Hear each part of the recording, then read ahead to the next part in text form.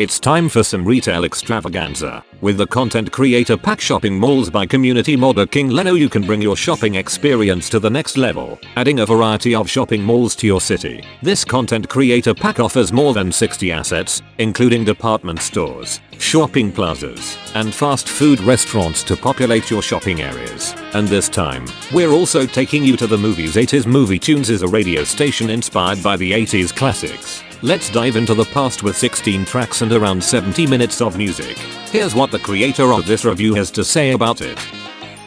Well, King Leno, we meet again. So you went from doing university neighborhoods and little stores to literal shopping malls? I did not expect a content creator to make a comeback after what I assumed to be about more than 3 years ago since you did the University City creator pack.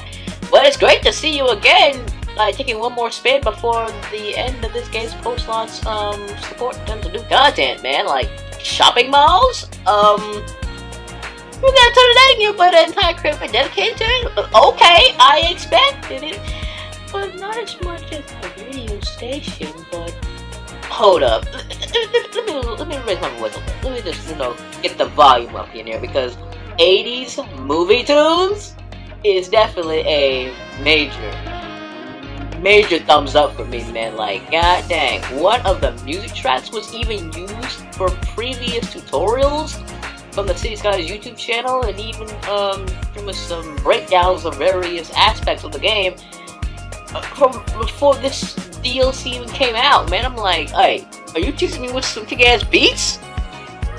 Keep going, I can tell you that much. But yeah, shopping malls, man. We got playing that, like, it's since 2015. Like, we got that since 2015. We did it with the European themed maps. We got all that, and then we got a entire creator pack dedicated to literally shopping malls. Plus, there's even some global ones, some unique ones. But I will have to put my foot down, just like the African Miniature Pack. I found out that there is a building that requires, yet again, another prerequisite to unlock by, once again, more commercial zones. Okay, I'm not gonna dance around this. I'm just gonna come outright say it, just like I said in part 1 of this video. This is part 2, and here's where I give my 2 cents. Number 1, I feel as though that those prerequisites was meant by possibly for the remastered version of City Skylines on Xbox Series X and the PlayStation 5. That's what it felt like. It felt like it was meant for next-gen consoles and not for PS4 and Xbox One. So, thank you to the City creators who addressed this, because I hope it gets patched out, because once again, I did not ask for prerequisites. I just want to get access to all the builds that I paid my hard-earned money just to play these. Just pretty much add new additions to my city, because, you know, you see in the background is what progress are putting every major DLC that came out since 2015 in one city. I mean, I could put so much, like, the possibilities are limitless, I can tell you that much. But it's shopping malls, man. I'm like, okay, I can make an entire district to it, but that'll take some time though, because pretty much the commercial specialization, the blue bar is pretty much stinkiest part, while pretty much the industrial / financial and the residential bars have no problems. It's just that it's the commercial one that I got beef with, because every time I prep something fancy or based on previous DLCs or creator packs, it's always gonna be not enough customers, not enough goods being sold. Okay, I don't care. Oh, by the way, did you see that multi-story car park? Yeah.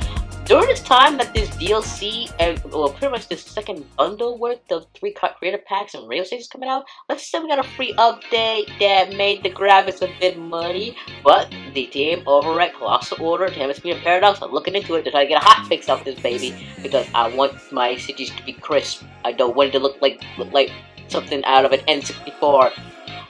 Like, it's basically like, boy, if you don't get these N64 graphics out of my face, we are pretty much heading out. Like, that's what's gonna happen. Like, don't come up into this game. Like, don't bring us no N64 looking graphics, bro. You gotta look crisp, man. This is the PS4 and Xbox One, or better yet, even on next-gen consoles, which I hear they're releasing all of the DLCs, like everything from 2022 till the very last drop in May of 2023 out this summer to get it all ready to go on the message. So, you know, these people gotta take their time and get it all right before they can send off the city too. Anyway, this is part 2 of our little chapter related to the world tour. Anyway, this is SCGRANT, and I will see you all in the next one. Take care, guys.